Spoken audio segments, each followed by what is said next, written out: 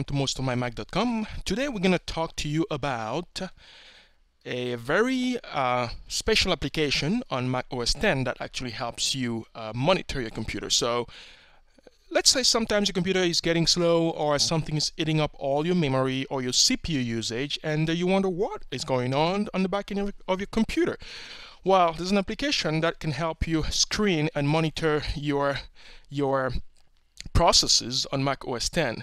All you need to do is to go to Applications and then select the Utilities folder and double click on the Activity Monitor. Indeed, the Activity Monitor is the application of choice on Mac OS X to help you monitor the performance of your machine. So on the top part of the Activity Monitor window here, you have a filter where you can actually type, and and filters as you type to look for a particular process.